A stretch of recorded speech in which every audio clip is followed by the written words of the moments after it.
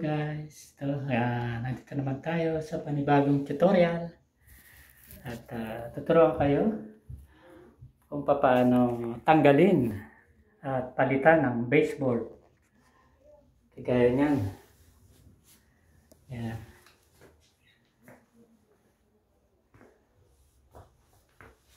Ito guys, numpisahan ko na. Tatanggalin natin ito at papalitan ng bago. Yan. So gusto ng amo ko palitan ito ng bago. Dahil luma na. Kaya gusto niya bago. At mas malapad ang ipapalit namin. Ayan. Ito ang aking gagawin ngayon. Project. Paano pagtanggal ng baseboard. Yan. Paano palakihin ang sira. Sa halip na maganda, sisirain natin. Joke lang. Hindi, gibain kung bininding para Ayan. Ayan, gagawin ko yan para palitan at pagandahin lalo ang ating baseboard. Ayan, ito yung ipapalit ko.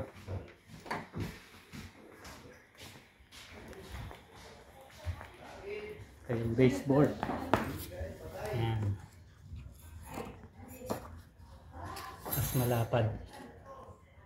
Ayan, ipapalit ko yan dyan para bago na at mas malapad siya. Yun ang gusto ng aking amo. Tara, samahan niyo ako. Ayan ang pampalit natin. Papalitan niyo ng bago. Okay. Yan. Kuya, numpisahan ko na rito, kuya.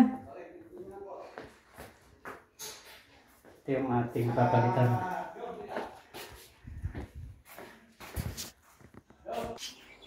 Ayan guys, safety first. Your gloves, working gloves bago tayo magtrabaho. At kailangan natin ito, pallet. We have a mallet. Ito, pry bar, screwdriver, sometimes you will use it, and the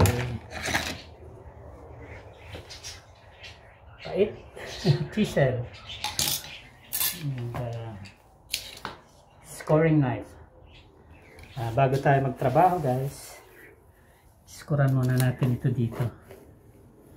Yan. So that hindi mahawa, hindi lumaki yung sira ng ating wall kapag tinanggal na natin ito.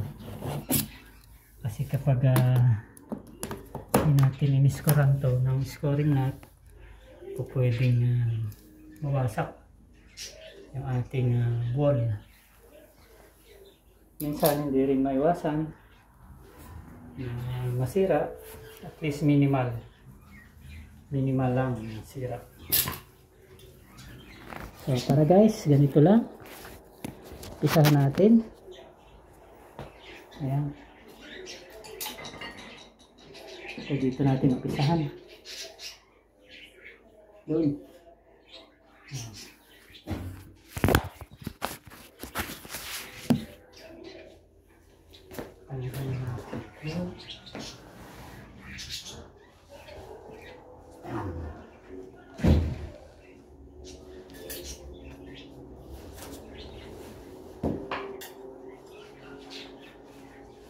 Saan lang natin yan?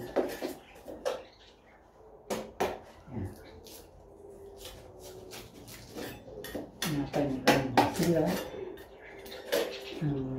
pader.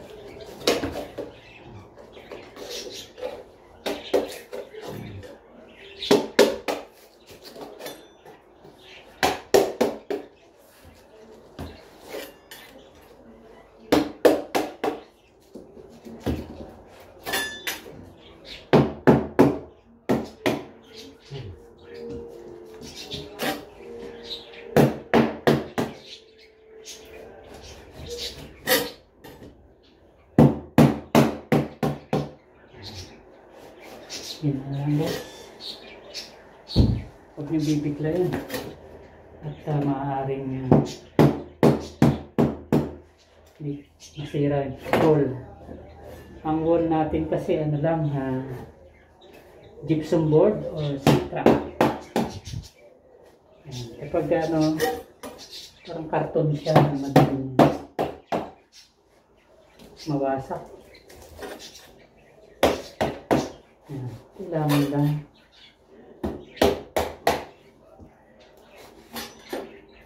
tanggalin nyo lang parang dikit niya sa ibabaw. May cooking yan sa ibabaw. Kailangan maiwalay natin siya. Yung cooking niya.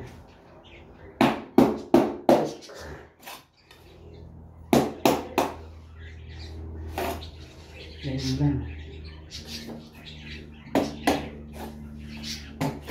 Tapos, once na matanggalin natin siya, makikita nyo may pako yan. Para hindi na natin hanapin yung pako o saan tayo magpapako. Kailangan markahan natin guys yung kung saan nandun yung pako. Yan, ito may pako dito. Guhitan nyo lang. Para pag nagpako ulit tayo, alam na natin kung saan na yung stud. Kung saan papakuhan. Kaya dito.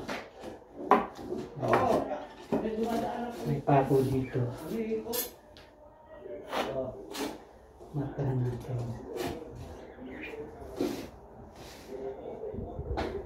Okay, may pako. Job, Kuya. kuha ka nila ng ulam sa taas ha. Sige po. Sa taas. Aha. Mainit na yun. Aha. Adobo ng baboy. Salamat. Yung adobo ni mami. Salamat kuya.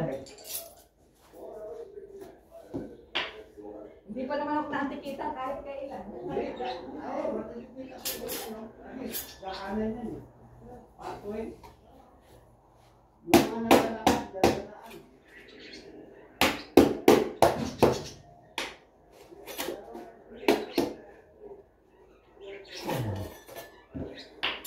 So yan, may pako dito. Pag niya tanggalin.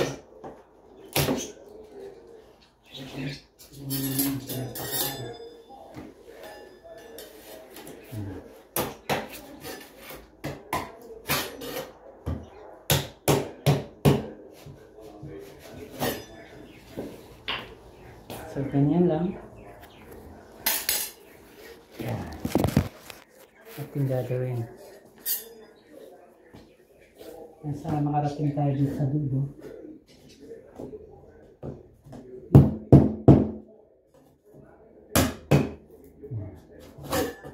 Yung pintura, madali lang i-repaint. Ang problema kapag yung wall